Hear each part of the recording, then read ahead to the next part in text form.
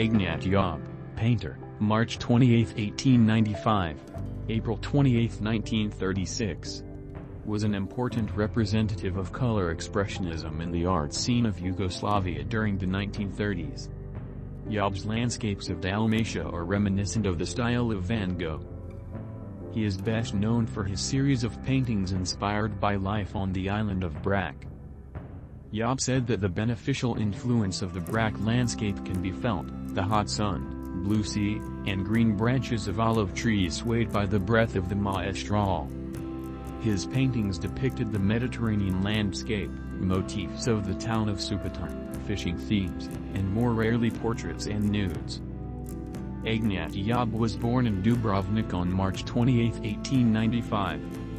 His family hailed from Udine, modern-day Italy, but came to identify first as Catholic Serbs and then as Croats. Job himself identified as a Serb.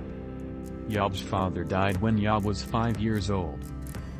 He attended school in Dubrovnik until 1910.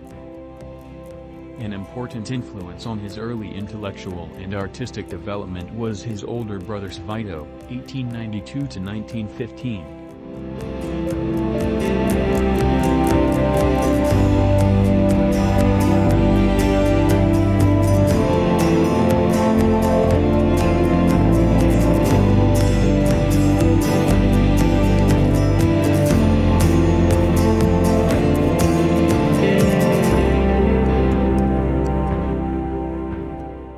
Whose art studies in Belgrade and Munich came to an end when he went off to fight in the First World War for the Serbian Army.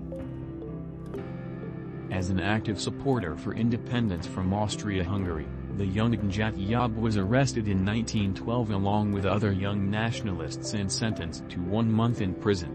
In 1913, when Job was 18, his daughter, Maria, was born. Arrested again in 1914, he spent time in Srebrenik prison. Then removed to a mental hospital, thanks to good connections, until September 1916. Traumatic experiences from his 2-year stay in the mental hospital oppressed Job in the years that followed, and left a mark on his work, most notably on Madman in the Yard, a drawing thought to have been made between 1916 and 1919. In 1917 Job moved to Zagreb with his mother and younger brother Nikola, where he enrolled in the Arts and Crafts College. Job fell in love, and married Vectria Oršić. After spending the summer in Dubrovnik and on Lopu, the couple moved back to Zagreb for the autumn. However, the relationship was not to last, and they divorced in 1920. In that same year, Job's mother died, and due to irregular attendance,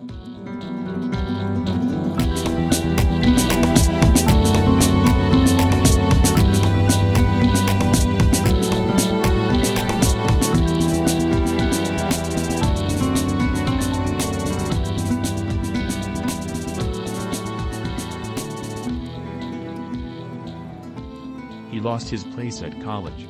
The family fortune had been used up in enforced war loans, the purchase of the flat in Zagreb, and the education of the children. Job now found himself dependent on the goodwill of friends, and increasingly prone to bouts of depression and ill health. In December 1920, Job went to Italy, visiting Rome, Naples, and Capri. Traveling back through Dubrovnik and Zagreb, he went on to Belgrade, spending time there with local modernist artists, most notably Peter Dobrović. There also, in 1923, Job met and married his second wife, Zvka Cvjetović, and their daughter Cvijeto was born in the summer of 1924. In the spring of 1925 Job was diagnosed with tuberculosis, and spent the summer being treated at Ovčar Kabler Gorge, after which the family moved to the village of Kulina, near Kruševac. There he painted his memories of the coast, mostly on small panels. Job converted to Orthodox Christianity and married his second wife in the Church of Saint Sava in Belgrade. Job's son Rasko, named after his godfather the writer Rasko Petrović, was born in October 1925. He soon fell ill and died in March of the following year.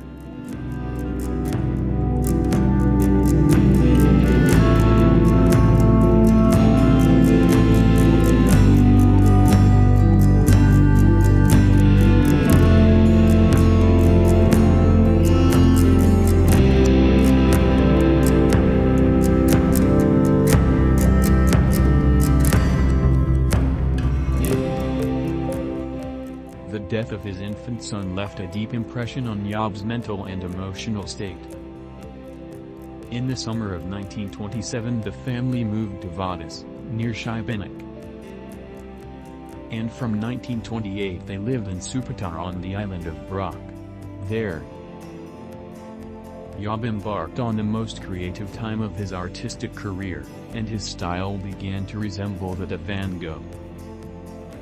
Job's focus was on recording the impulse of his personal feelings, and strong expressiveness became a feature of his work. The following year, 1929, he held his first solo exhibition in Split, which was well received by public and critics alike. By his next solo exhibition at the Salon Gallic in Split, Job's style had developed more toward expressionism. Between 1934 and 1935, Job lived in Belgrade and Zagreb, then returned to Supetar.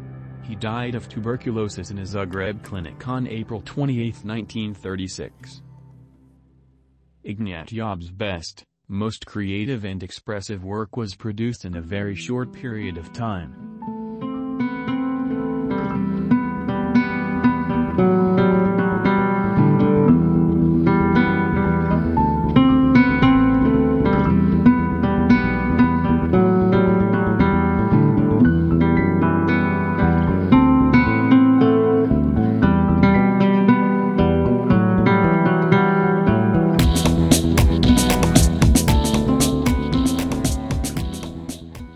In the early 1920s, his painting still shows the influence of the spring salon, with rounded forms and more muted colors.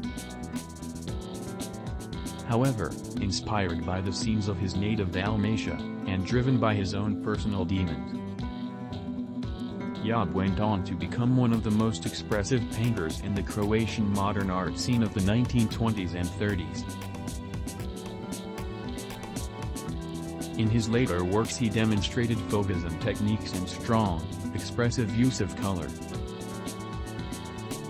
Job saw landscape as a symbol, and used color as an expression of his emotions. His personal experience of life and his reaction to the environment and its native people. His art was grounded in the earthy island lifestyle, and he pursued his own personal vision. As the critic Igor Zidich says, all of the content in Job's work, from 1928 to his death, are locally and regionally marked, always concrete, borrowed from the real world and the little towns of Dalmatia in which he scrimped and lived. Full of ambiental tone and color, melodies, events and figures. He was a careful observer, with a lot of sense for humor, for the comic and tragicomic, for the mad, the ridiculous, the fantastic and the drunk.